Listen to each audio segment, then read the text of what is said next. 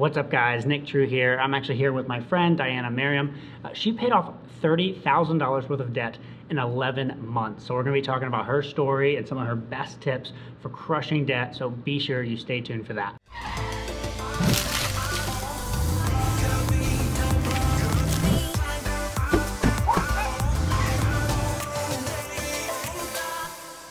All right, so why don't you give us a little bit of context? So tell us, where were you? How did you get into this $30,000 worth of debt? Give us a little bit of overview of kind of where were you at this point in your life? Absolutely. Well, so I'm living in New York City, super high cost of living, and I'm so embarrassed to tell you, Nick, that my 30 grand of debt was really rooted in just me not paying attention. Oh, really? Okay. Just not paying attention. Okay. So half of it was from student loan debt, Okay. which seems reasonable. Like, it's actually not that bad Right. to have 15 grand of student loan debt. Yeah, not but bad. I got a full scholarship to school. I should have done. And you still ended up I with, had a okay. full academic scholarship, and I ended up taking out loans for living expenses. Okay. But I also worked. I really didn't need to take out loans for living Okay. expenses, but no, you But the money was available to you. It was available, and no one ever told me Yeah. that, people say, oh, well, it's a lower interest rate. It's Yep. really not that bad to take out student loans. But if I would have really thought critically about it, I probably wouldn't have taken out those loans. Okay. So that was half of the debt. And then the other half of the debt was just for me living outside my means. Okay. Just living it up in New York City. I was going out every night. I was in my 20s. Yep. I was just very mindless about spending. And I think the attitude that I had at the time was, oh, I'll figure it out later. Yep. I'll figure it out some other time. Yep. And, I'm young. I'm going to make a higher income Right. at some unknown point Yeah, in time. it's fine. And then I'll tackle it. Yeah. But it's almost like that time doesn't come because Yeah. you can continue to push it off and push it off. What was the catalyst? What was that breaking point that made you go, I got to do something different here? Yeah.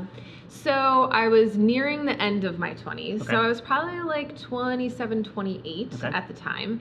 And I became a part of this kind of mastermind group of women in Okay. New York City. And so we all had certain goals.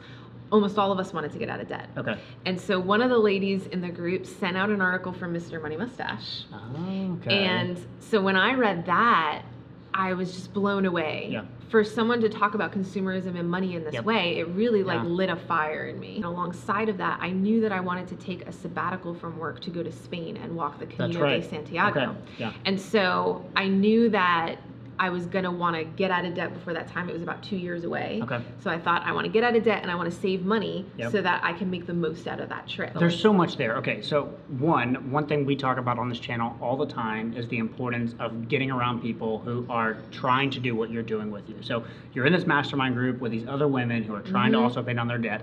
And two, the thing that you said is this idea of a celebrating a small win in a way. One of the things that's tough is when you're trying to decide you want to get out of debt or save for the long term is imagining your life 30 years from now.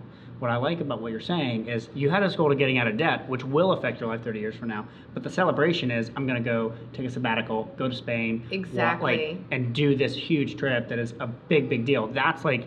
That's more tangible. I can feel that a year and a half, 2 years away. Exactly. It's a big motivator. It was almost like until I had a goal of something specific that I wanted to do versus just saving for a rainy day. Yeah, one day. Yeah. Yeah, then it became more tangible of like there's a specific reason why I want to do this. I Yeah. love that. Okay, so dig in a little more. So you're in New York. It's extremely expensive. Yes. And you're doing the nightlife thing. You're trying to go out, have fun. How did you think through like cutting down your expenses to be able to pay this debt off? Sure. So there's a lot of literature about the big three, right? Yep. Housing, transportation, and food. The way that I looked at it, I was locked into a lease for a year, and so my housing costs, I was kind of stuck. The other piece of it was transportation. So I was using I had a pre-tax kind of transit card through work, so I was already doing the best I could on transportation. Yeah. So that left focusing on like food, lifestyle, clothing, the way that I was spending my time. Yeah. So what you've done is you've said, well, I'm going to focus on the areas I can control. Right. Which for you was food and then some other discretionary spending. Exactly. Okay, so take me deeper though into when you stopped going out as much. Like, do you feel like you lost something?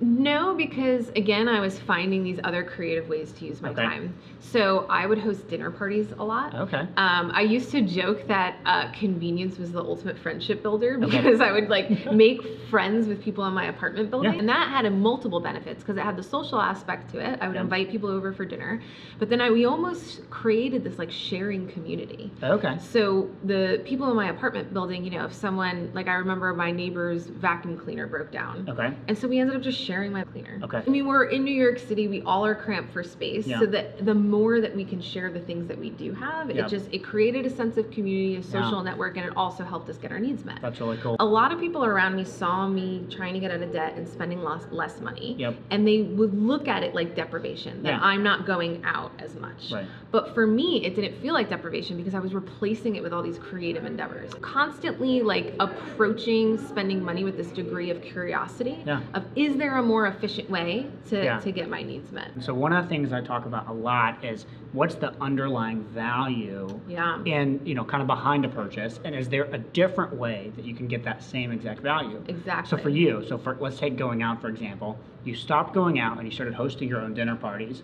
Like, what is the underlying value for you? Was it like the social thing? And so you're like, well, how can I get that elsewhere? Well, I think it's twofold, right? Everyone's got to eat, right? Yeah, so you're getting that need met, and then you're getting the social need met.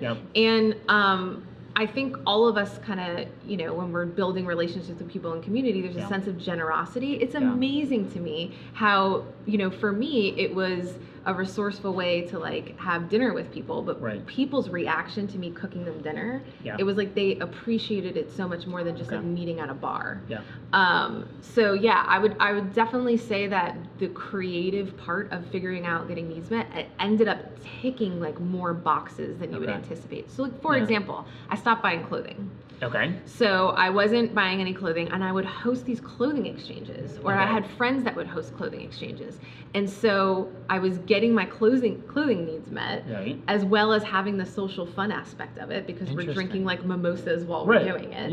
And then you're trying things on, and people are telling you, oh, I wore that dress to this thing, and it doesn't fit me anymore, but it looks good on you. And you kind of get that social aspect while again, getting your clothing needs met. I've never heard of anybody doing that. And maybe, I don't know, it's just not where I'm from, I don't know, but that's so cool. It doesn't work well for guys, apparently. Probably. I see it a little different. Well, you guys wear your stuff until they're like I was gonna say, tattered. I'm so hard on clothes, like, I don't know if that would work as well, but I like where your head's at, though, because your whole point is, look, I'm gonna control what I can control, and I'm gonna be as creative as possible to find a unique angle on something like that. So 11 months, 30K. And it was almost all through like optimizing here, tweaking there, and little by little you're throwing more and more at it. And I think it was just this 180 from going completely mindless spending, not thinking about it at all, to like overthinking it, right? I really did have it was like a learning curve. Total shift. And I think when it comes to finances, it's almost like when you think about fitness, like physical fitness. When you first start working out, it's really difficult, right? And you're building that habit. But then once it becomes routine for you, it's no longer, it doesn't feel hard work. It's almost like this effortless habit that you've built. And so now my frugality doesn't really feel like work because I have these ingrained habits. So you're doing all this cutting, but when you are buying stuff, like how are you thinking through it? What's the decision-making process? What are you doing to make sure you're not overspending? Sure. So I think the overarching theme here is just mindfulness. And so yes, I would have to spend money, but I almost went through like a mental checklist. The first step is even just to question, is this a need or a want? Right? Like to be really conscious of, you know, is it a need because I have to eat lunch tomorrow, or is it a want because I just want ice cream right now, right? It's like, you know, kind of trying to really distinguish between those things. So that was the first level of thought. And then the second level would be, you know, is there something that I already have that could suit that need? So I've got food in the fridge. Do I really need to go out? Like, can I try to optimize what I already have in the house and kind of create a new meal? And then if I don't, rather than just immediately buying it, which is what I used to do, I would think, can I borrow that thing? And then if I decided that those, you know, 3 levels, I still needed to move forward, I would think, okay, can I buy it used? And then after all of that thinking, If I really still wasn't able to, figure it out, then I would go and buy something. So it's just a level of consciousness and thought that I never applied before. I love that default process that alone would save tons of money. Oh, right. Did you have anybody that was giving pushback or anyway? And if so, how did you deal with that? No, I think I had friends that were pretty supportive. Definitely opened up a conversation for sure, because, I was learning so much and I was having so much fun and excited about it that I would kind of share it with my friends. That's for super sure. Cool. That makes sense. Yeah. Okay. Well, Diana, I super appreciate you coming on. One thing I want you to talk to our folks about is you're hosting a conference. Yes. It's going to be next spring. It's all about financial independence and helping people learn how to do what you've done and kind of further their own journey.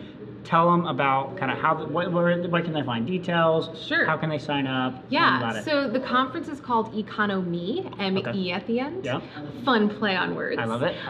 And so really the premise of it is provocative speakers exploring a new American dream. Love it. And what I mean by that is there's this definition of the American dream that I found where it originated as an ideal where every person can pursue his or her unique version of happiness. Yep. Right? And so that really stood out to me because now when we think about the American dream, it's kind of really devolved into what society tells you should want. Yeah. You got to go to college and climb the corporate ladder and get married and have kids and buy the big house and the 2 cars and all of that. You get one vacation a year and do the thing. Yeah. Exactly. So it's almost like we lost the unique part of life design. Yes.